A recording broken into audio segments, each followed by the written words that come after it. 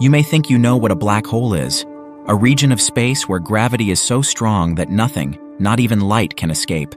A cosmic vacuum cleaner that suckers up everything in its path, a dead end for matter and energy. But what if I told you that there are some black holes that are so different and so extreme that they challenge everything we thought we knew about them? Yes, here I'm talking about supermassive black holes, those colossal cosmic monsters that lurk at the centers of most galaxies, including our own Milky Way.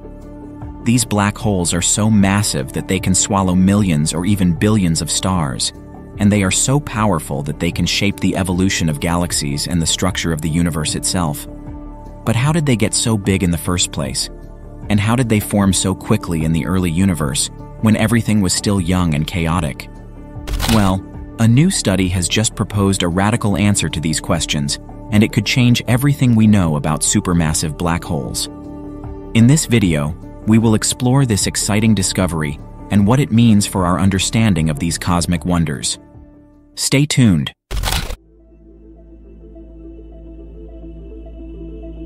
Before we dive into the new study, let's review some of the basics of supermassive black holes and why they are so fascinating and mysterious. As you probably know, a black hole is a region of space where gravity is so strong that nothing, not even light, can escape from it. The boundary of a black hole is called the event horizon, and anything that crosses it is doomed to fall into the singularity, the point of infinite density and zero volume at the center of the black hole. But not all black holes are created equal. There are different types of black holes depending on their size and origin. The most common ones are stellar black holes, which form when massive stars die and collapse under their own gravity. These black holes have masses ranging from a few to tens of times that of our Sun, and they can grow by absorbing matter and energy from their surroundings. But then there are supermassive black holes, which are on a whole different level. These black holes have masses ranging from millions to billions of times that of our Sun, and they are usually found at the centers of large galaxies, where they dominate their environments with their immense gravity. These black holes are also extremely bright, because they emit huge amounts of radiation as they accrete matter from a disk of gas and dust around them. This radiation can be detected across the electromagnetic spectrum, from radio waves to gamma rays, and it can reveal a lot about the properties and behavior of these black holes. But how do these supermassive black holes form? That's one of the biggest mysteries in astrophysics, because there is not enough time in the history of the universe for them to grow from stellar black holes by accretion alone. In fact, some supermassive black holes have been detected as early as 800 million years after the Big Bang, when the universe was only 6% of its current age. How did they get so big so fast? One clue comes from some recent discoveries made by powerful telescopes like the James Webb Space Telescope. One of its first discoveries was Sears 1019, a quasar powered by a supermassive black hole with a mass of 1.6 billion times that of our Sun, located 13 billion light-years away from us. This means that we are seeing this quasar as it was when the universe was only 700 million years old. This is remarkable because it shows that supermassive black holes were already present in the early universe when galaxies were still forming and evolving. But how did these supermassive black holes form in such young galaxies? And what role did they play in shaping their host galaxies and their surroundings? These are some of the questions that astronomers have been trying to answer for decades, but without much success. Until now.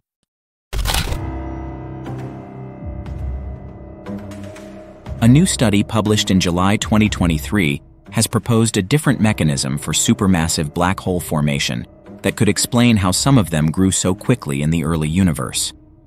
The study was led by Dr. Shantanu Basu from Western University in Canada, who used computer simulations and analytical models to show that supermassive black holes can form from the direct collapse of primordial gas clouds in the early universe without going through intermediate stages of star formation or smaller black holes.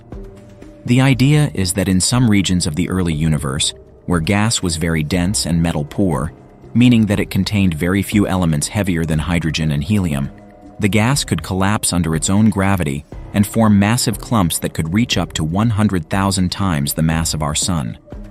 These clumps would then continue to collapse and form supermassive black holes with masses of up to 10 million times that of our Sun in a matter of a few million years.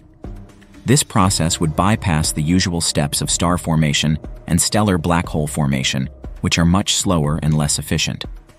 The study also showed that this mechanism could produce supermassive black holes with a range of masses and spins, depending on the initial conditions of the gas clouds. The spins of the black holes are important because they affect how fast they can accrete matter and grow. The study found that some of the black holes could have very high spins, meaning that they could rotate very fast and accrete matter very efficiently, while others could have very low spins, meaning that they could rotate very slowly and accrete matter very poorly. This could explain why some supermassive black holes are more luminous than others, and why some of them have jets of plasma shooting out from their poles, while others don't. The study also suggested that this mechanism could produce supermassive black holes in different types of galaxies, depending on the environment and the history of the gas clouds. For example, some supermassive black holes could form in isolated dwarf galaxies, while others could form in massive galaxies that experienced mergers or interactions with other galaxies. This could explain why some supermassive black holes are more massive than their host galaxies, and why some galaxies have more than one supermassive black hole at their centers.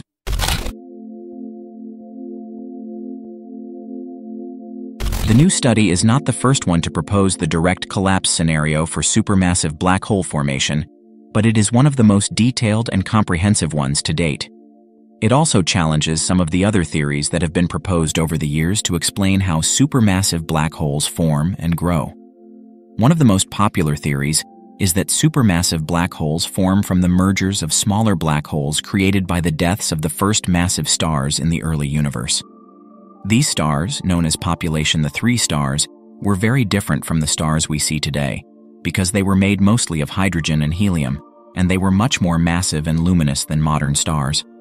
They also lived very short lives, only a few million years, before exploding as supernovae or collapsing into black holes.